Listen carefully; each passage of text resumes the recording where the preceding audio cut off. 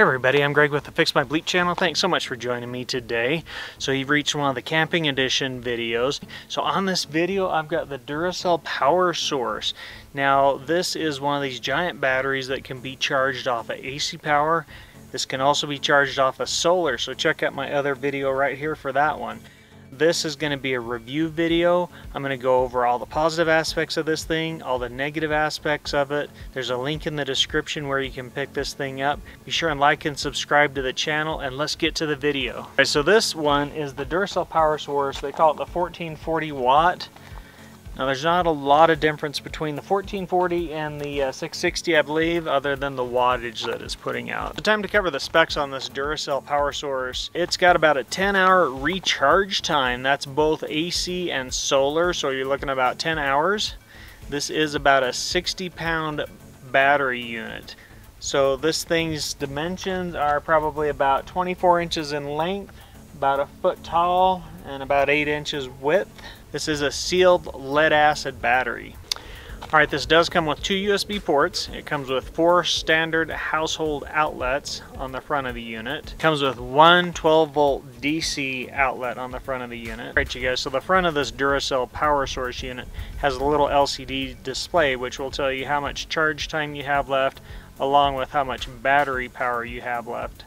So very handy, very helpful. Right on the back of the unit there is a Anderson connectors along with a solar controller built into the unit. Also on the back of the unit there are some terminals to connect additional batteries or additional Duracell units. This unit has the built-in instant on UPS feature as well, so uninterrupted power.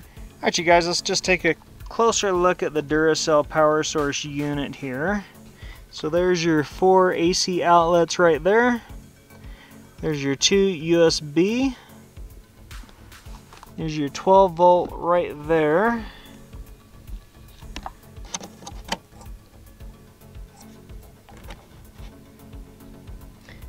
You can see right now it is currently charging, and it's got a little picture of a solar panel, and you can see the little battery shows that it's probably about a quarter charged right now. And I did hook it up to a solar panel just to demonstrate one of my favorite features about this.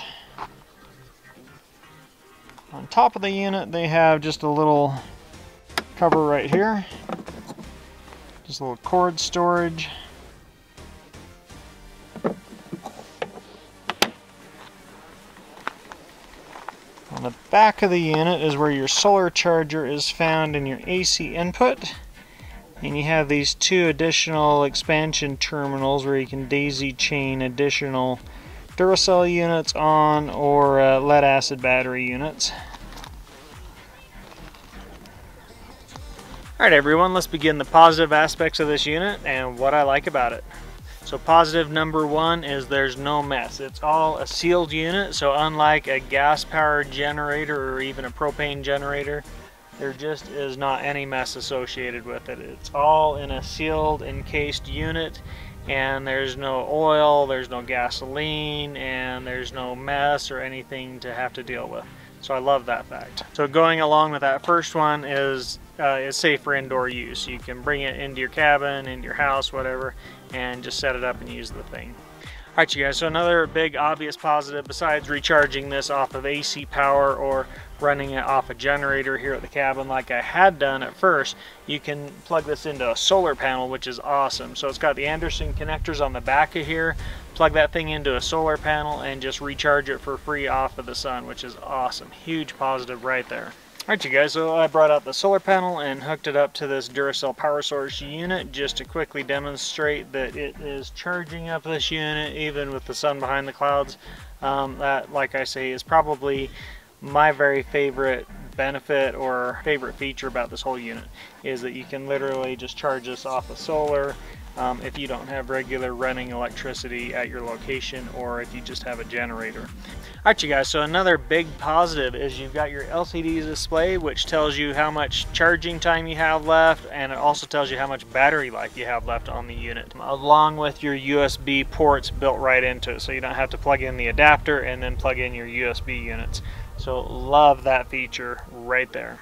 So another big positive is this runs silent. There's no fan running, there's no noise from it, anything like that going on. It's very quiet, so huge positive as opposed to my fuel powered generators that I used to have to run here to power the cabin. Alright, so two more positives is this thing is portable. You can pick it up, put it in your vehicle, take it camping with you, take it to wherever. If you got some party going on out in the middle of nowhere, haul it away with you. It's also expandable. You can connect another battery unit up to this, another Duracell or just another battery, lead acid battery.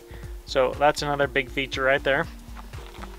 Alright, so let's start the negatives about this Duracell PowerSource unit. So the first negative is this thing weighs almost 60 pounds. This thing is very heavy. So Duracell, if you're listening, just a suggestion here, put some like luggage wheels on this thing and one of those like little luggage cart things so you can just like haul this around like a piece of luggage. I mean, how cool would that be? Just a little like luggage retractable thing and some luggage wheels and just like roll this baby around. That would be awesome. I mean, come on. Alright, so another drawback, you guys, is the price. This thing is not cheap. It is around $600 or so at Costco, online, depending on where you find it. I've seen it a little bit more. Rarely do I find it less than that. But yeah, not a cheap unit. Is it worth it? Oh yeah. Versus getting up in the middle of the night and go firing up a generator and then having to listen to said generator. Totally worth it. Nice and quiet. You have electricity. Yeah, so just the peace and quiet factor, not having to go outside in the rain or whatever and start some generator and deal with the oil and the gas and all that good stuff. Totally worth the 600 bucks. So no brainer, but yeah, hella expensive. Alright, so kind of leading into that last negative, our other negative is this is a lead acid battery for around $600. I mean, seriously, in 2021 we can't go lithium ion in this unit. We're still dealing in lead acid. Seriously? Just saying. Hey guys, I hope this video is really helpful for you. Be sure and check out these other awesome videos right here. Like and subscribe to the channel, and I'll catch you later.